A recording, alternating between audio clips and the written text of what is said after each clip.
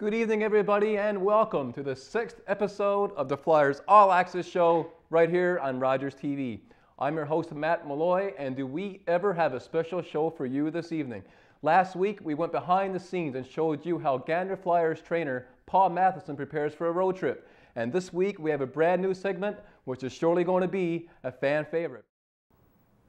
And welcome back, everybody, to the 6th episode of the Flyers All Access Show right here on Rogers TV.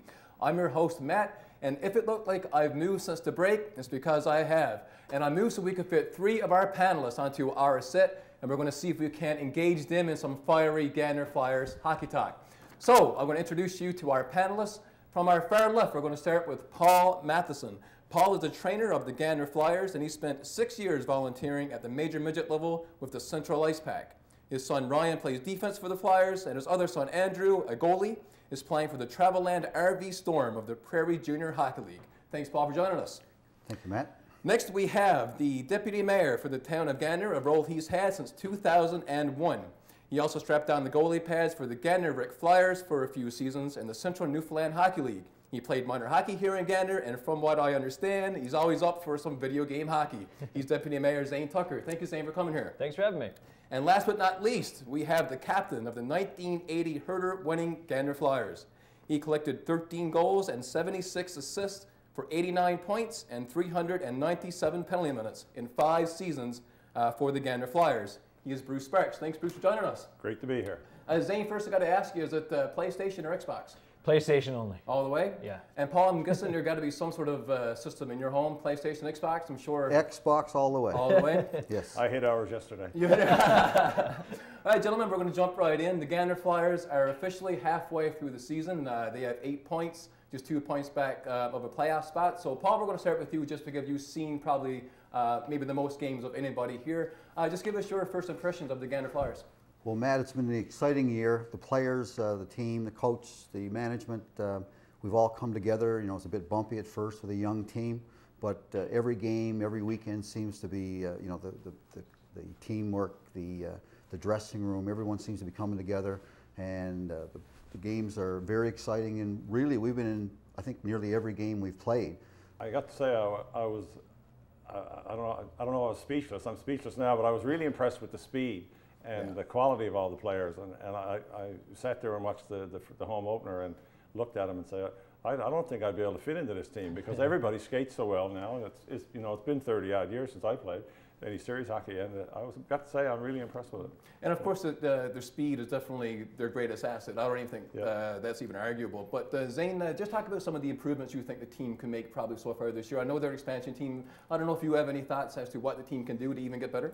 Well, like Paul was saying, I mean, a team starting out has never played together before. Obviously, there's a lot of challenges, and you got to figure out where everyone is. But I think as the games progress, they've certainly been doing a better job with that. I've noticed a really good improvement in the defense over the last couple of games. They seem to be doing better there. The goaltending to me is doing really well, and they're starting to get some more goals. So I think they're on the right track. If they can keep that trend going, I think they'll be successful and hopefully get in the playoffs. I'm wondering if the team has met your expectations. Right now they're in last place, but I mean, I'm wondering if they have met your expectations, and not off the ice. They have to. I mean, the fan base, they sell out. They're selling merchandise. They're signing autographs. Off the ice, they're doing great, but on the ice, what do you think? Oh, I think so. Going into this year, we wanted to be competitive. Like, we didn't want to be, we didn't want to lose 10-0. You know, we wanted to show that we could compete. And I think every game we have, I think we've only had a couple of bad periods out of 36 periods we've played. So I think we have met our expectations. We've been competitive.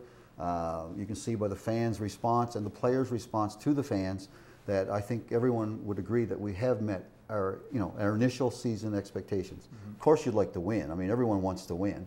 And with winning becomes more contagious, and of course more pressure perhaps too.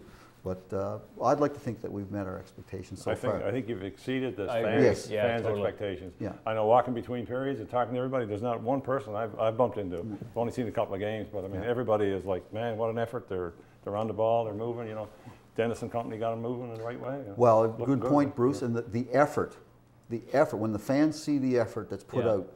I mean, these guys, young fellas, are really trying hard, you know, and I know for a fact they are because I'm on the bench with them, and they're giving 110%, and the proof is in the pudding, as you can say.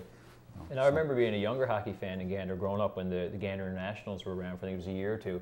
I mean, they got blown out every game. I think they won a handful. I mean, so a team to come in and never played together before, and as Paul was saying, to be competitive almost every game, every period, what else can you ask for? They've exceeded, like Bruce was saying. And I know for the fan base too now, there's a lot of Gander Flyer fans out there. They're called Flyers Nation on Twitter and on Facebook. I also understand back in the 80s in the old Gander Gardens, the fans were pretty notorious, pretty spirited, Bruce. I don't know if you maybe compare the fans good word. today. That's the correct word, isn't it? You waddle over to the I've had it down for a between while. periods. Yeah. Well, you know, the old rink, it was really an intimate setting. It was a smaller rink, and I think we were forced to be a rougher team then because, you know, we had our last change. We had our small rink, and there wasn't a lot of room to move, unlike the new rink, you know. But yeah, you could pretty well talk to anybody in the rink from wherever you were on the ice, or they let you know too, no uncertain terms. I heard certain sections, I guess. Was it more down in the front, notorious? up in the corners. Yeah, they were notorious. Yeah, there was a couple of fellas there that, If you weren't doing a good job, they let you know. They let you know. It seems to me that the Flyers have really caught on to Gander and all the community because they love Flyers Nation and they love their fans. Bruce, I wondered if that was like back in the 80s. I mean, was it like them? Was the Flyers fans and the Flyers so, I guess, interactive like that? You couldn't move around town. You know, you were known everywhere you went. And there was a core of us, you know, Dennis and Keith Elliott, Tom Rayfuse, Eddie Philpott, Jimmy Mullet. We were all here in town, you know, every day of the week, right? So it was hockey. And then when you hit the playoffs and get in the finals, it was, you know, just well forget trying to do any work. Anybody, you could be calling on the phone talking to business to somebody, and all they want to know is, you know, what's going on with the game tonight or tomorrow or whatever, you know. Speaking of the fans too, it seems like the Flyers are attracting everybody. I mean, you got kids that are 10, 11 years old. You know, they want autographs. They're watching all the games. You know, they have their own favorite Flyer player. So I'm wondering if you guys think that as the Flyers continue to grow and succeed, I'm wondering if that's going to create more modern hockey players. Is that going to create more kids that want to play hockey because they want to be a Flyer in the future, do you think? I would think so. I mean, it's very popular. It's fun. They're seeing what can happen if you do play the game of hockey, and maybe the young fellows are seeing, well, gee whiz, maybe I can play this senior hockey with the Flyers down the road in a few years' time. And my son Andrew in Saskatchewan, Dad, he said, how old do I have to be to play with the Flyers, right? So I mean, yeah, I think it will. I think it'll catch on. And as far as apparel, I mean, a mother approached me last night at the community center. She's hoping to get something of everything that Papa John sells for her child for Christmas, and wants it autographed by all the players. So awesome. I think, yes, I think it'll be a positive for the growth of hockey in this region. I definitely do. I saw the Seabees play the Cataracts in Grand Falls 2 years ago. Christopher was with the team in playoffs, and I hadn't seen a senior game in forever. But I'd seen a couple of AHL games, and it was like it going to an AHL game, right? There was 50-50, there was logo stuff to buy, there was between period entertainment, you know, so to the local kids around, the small youngsters, to see the same sort of thing happening just right here. And Zane, definitely is creating a goal for them to go for. It's entertainment. It's not just a hockey game. Like you said, it's a show in terms of all the extra things that really add to it from a fan's point of view. And Zane, of course, now, just from the town's point of view, if you're going to see more kids want to play minor hockey, and if the Silver Jets continue to get more skaters, and if the town keeps putting out more functions like the glow skating that's going on right now almost every weekend when the Flyers aren't there, will we see a second ice surface in Gander? I mean, it would be nice. I won't commit to it here this afternoon. It certainly would be nice. But you know, having said that, if the trends continue, and trends are certainly continuing for youth, we know the size of Gander Academy. Those kids are going to get older, and we certainly know the different rec leagues, and like I said, figure skating, and some of the new programming that's going on. It's something that's going to look at. The big thing is, of course, the operating cost, and we understand the demands there for the peak times, but we look at the other times as well. But as we're going forward now, there's a really good committee in place looking at a multiplex concept. There is a small component of that will look at the second ice surface. Again, it's just something we'll cost it out and we'll have a look at it, but it will be nice. Now, guys, we've got about 3 minutes left, so I got to ask you, I need to know if the Flyers are going to make the playoffs. Are the Flyers going to make the playoffs as an expansion team? Do they have the power to do it? Are the Flyers going to make the playoffs this year? They can. Well, they've beaten the team that they've got to beat this weekend. They've beaten them over there, so I'll say yes. The next 4 games are critical against Western. But now you got to think of it too. I mean, the Flyers are a smaller team. They're expansion team. They're young. When you're going to take on the Royals, and if you're going to take on the Seabees, they're experienced teams. So How are the Flyers going to get over that? Because as the season goes on, those teams are going to play the Flyers a lot tougher. I mean, I think the physical play is going to increase. Yeah. Are the Flyers going to be able to withstand that sort of pressure as a young team? Yes. Yes?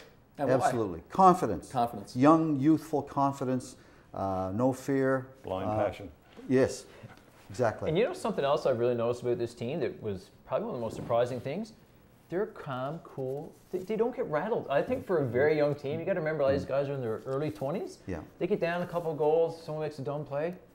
They don't freak out. So, okay, let's learn from it. Let's go back to it. I couldn't believe it's really impressive for a young group of people. You've got a very experienced coach here too. Oh, we do. Yes, right? we do. And I mean, you've got to give a lot of credit, well, to Gary White and Dennis Lang. I mean, the both have been so calming. On the bench, Dennis is a very professional, calm, very knowledgeable coach, and I mean, you know, I can't say enough good about. He was a calm defenseman too. I could, well, and you know what, on the bench, hockey, right? Yeah. And you know, guys, unfortunately, we could stay here for the next 10, 20, 30 minutes and talk about the Gander Flyers, but unfortunately, we're out of time for this segment. I want to thank each and every one of you guys for showing up here today, for doing this, for answering my tough questions, and I hope you guys have a great Christmas. Thank you, Matt. This has been a lot of fun. Thanks for the invite. Oh, anytime. All right, guys, we need you to stay right there because we're coming right back with our final face-off.